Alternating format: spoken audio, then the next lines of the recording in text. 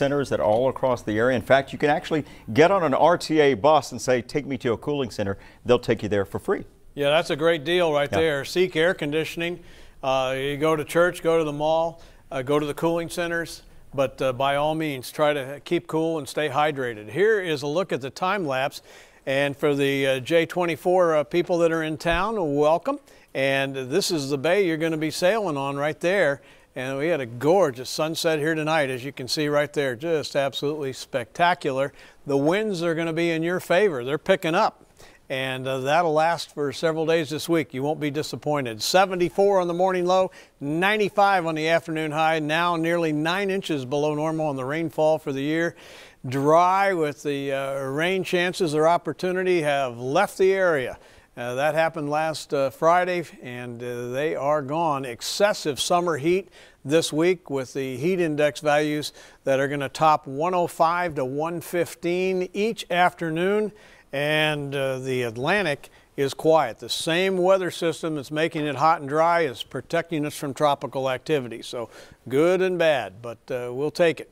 Here it is, the tropical satellite. There's the Gulf, the Caribbean Sea, nothing going on.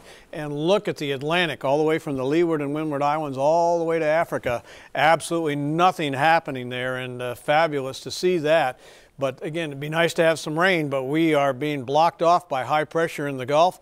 This is going to open up in August, and when it does so, we'll start to see the tropical moisture flow in here. But here we are on Friday, and then it starts to build back over us again, headed into the upcoming weekend. Right now it's 82, pretty breezy outside at 14 miles an hour, and temperatures as low as 80 in Beeville. We've got 82, again 84 in Ingleside, but 80s everywhere. No weather systems in our area. Stationary front to the north, but low pressure coming out of the Rockies into the Plains states will increase our winds here tomorrow. We'll go from breezy today to windy tomorrow. And that high is situated right there in the upper atmosphere. Look at it driving this dry air out of the Plains states into South Texas. Even some dry air coming up from the south tonight through the western Gulf of Mexico. We need this low to be sitting over Laredo for us to get rain. It's in the wrong spot, and it ain't happening for us, and that is very unfortunate.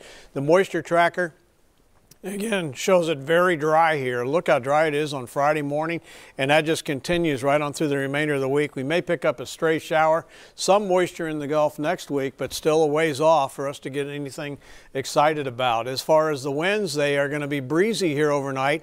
Not bad in the morning, but they get windy tomorrow afternoon with sustained winds at 20 or greater on much of the area, gusts to around 30. So the J24 competition will like that. Then it's even breezier here starting out on Wednesday morning, and then it gets fairly windy on Wednesday afternoon and continues into Wednesday night and the remainder of the week. So sunny but breezy plus here on the marine forecast. The winds and seas picking up, and the UV index extreme with a moderate rip current risk. The feel-like temperatures 109 tomorrow at 1 o'clock in the afternoon. That's just awful and dangerous. 2 o'clock in the afternoon on Wednesday, 111 here, but again, it just keeps on going and triple-digit levels through sunset.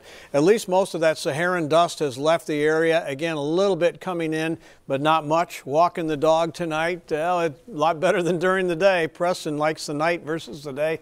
Hopefully your pup does too. Low 80s, south winds at 10, and low temperatures tonight, 76 degrees, 77 in Sinton. And then the highs tomorrow, 96 here, but 104 in George West, 101 in Alice. Here is your 7-day forecast. 76 tonight, 96 tomorrow, 78 and 97 Wednesday. We'll bring it down with the wind to 95 Thursday, and then temperatures in the mid to upper 90s all the way through Monday of next week with no rain in sight.